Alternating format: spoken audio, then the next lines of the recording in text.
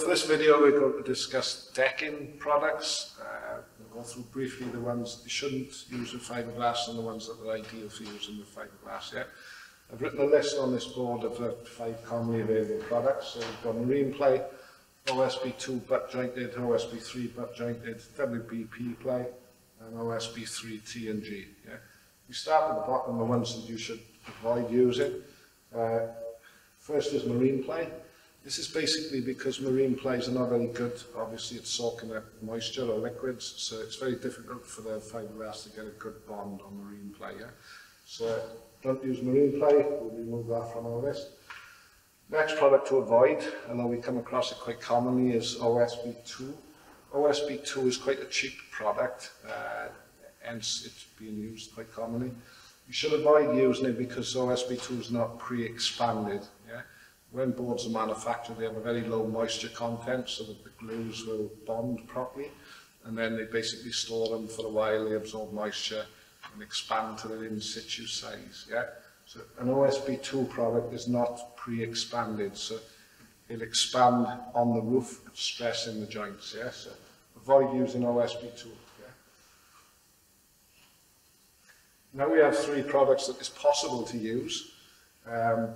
OSB3 butt joint and WBP play.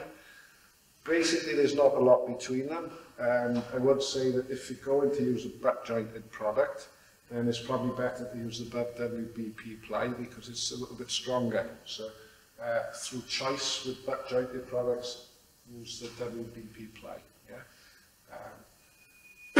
So you can use this product, and you can also use the ideal one is the OSB3 T&G. Yeah? If we briefly talk about the problems with butt joints, if I draw on the board, if you like, an exaggerated butt joint, it's the end of one board, it's the end of the next board. When you use butt jointed products, such as the play, you should in theory leave a 3mm gap between the products. This gap then allows the joint to close up or to open up as the decking gets hot and cold and expands and contracts. Yeah? The problem with fiberglass, if it's fully bonded all the way across that surface, all the way across this surface, when this joint moves, the only bit of fiberglass allowing the movement is what's bridging the joint.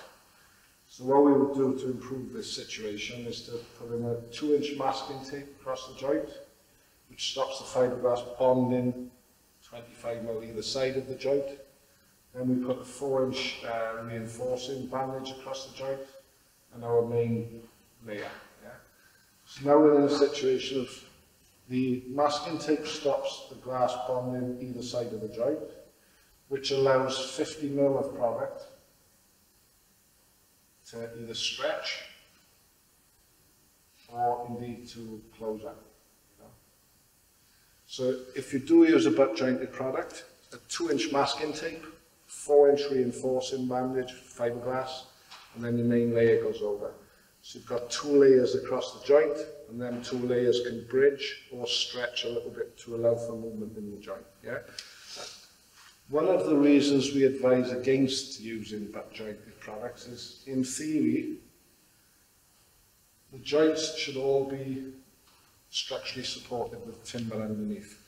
It's quite rare that the carpenter or the builder will put noggins across underneath carrying all of the joints.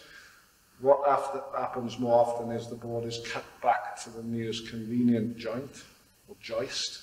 And to be honest, by the time you've done the work of cutting the boards back to the joint and then reinforcing the joints with fiberglass, it can be quicker and more practical and a better job just to use the correct product, which is the T&G board. Yeah? So if we remove this diagram of a butt jointed product,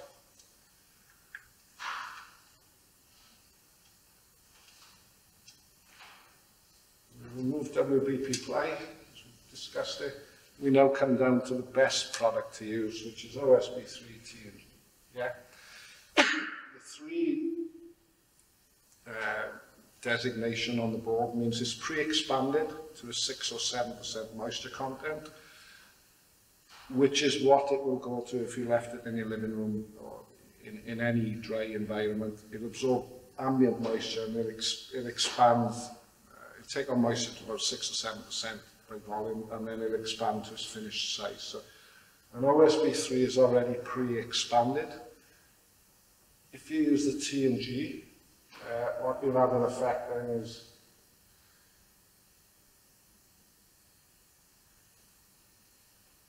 this on the joint. And the manufacturer of the OSB3 T&Gs, they all leave an expansion gap in the bottom of the board to allow for the expansion on a hot day, etc. Yeah?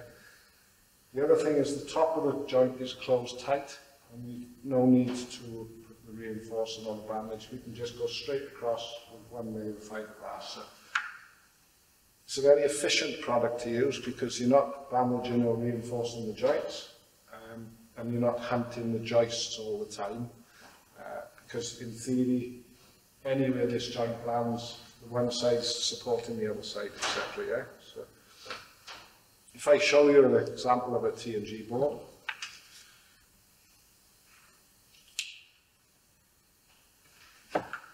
this would be the top side of the board, and I'm not sure if you can see that clearly, but the joint is tight together. It's almost like a hairline joint. And then if we look at the other side, you should see there's a slight gap there, which would be the bottom of the board, and that gap is allowing for some expansion of the roof on a hot day. Yeah?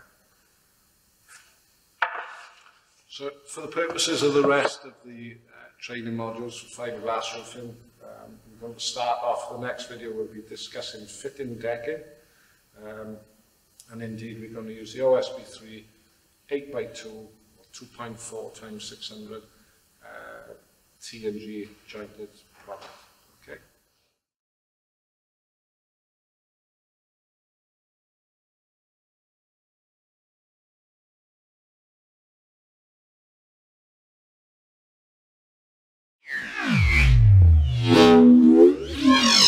Northern Building Plastics. Why collect when we can deliver?